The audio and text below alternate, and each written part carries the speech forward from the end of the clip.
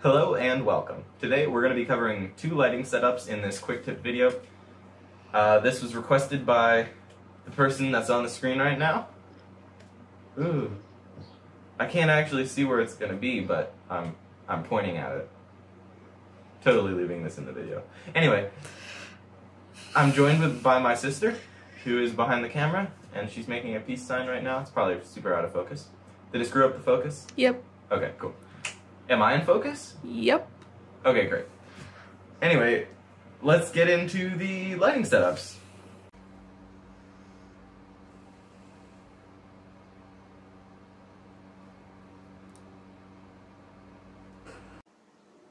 Alright, so for this setup, we have one red light to the actor's right, which is the camera's left.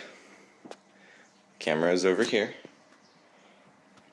And then back here, we have a white light that's not pointed directly at the subject, which makes it so that we have a contrast on the left side of the actor's face.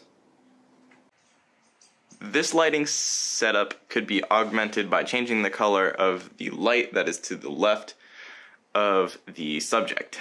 You could change it to a blue or a green, I think would work. Maybe not when you're on a green backdrop, but that's definitely an option. This light I have could be changed by changing the gel that's on the top of it. Alright, so here's a creepy one. This one is just achieved by putting a red light in the subject's lap, which worked just fine. Now, if I were to color grade this, I would put a black vignette all around so that the green and the light colors don't show through so much. And the reason I would do that is because when you shoot with a camera, or with a phone really, I'm not shooting with the camera, unfortunately, but if you shoot when it's dark, it'll be super grainy. So it's really not that dark, which keeps it from being too grainy. So I would just make it darker digitally in Premiere or After Effects.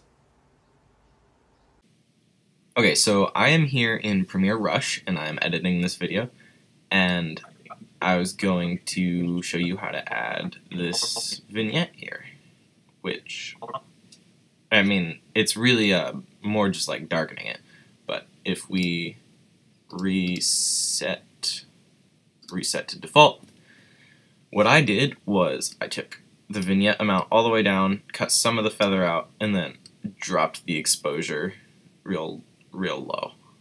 That's really all I did. Anyway, thanks for watching. This is the outro of the video. Yeah, thanks for watching, and I'll see you in the next one.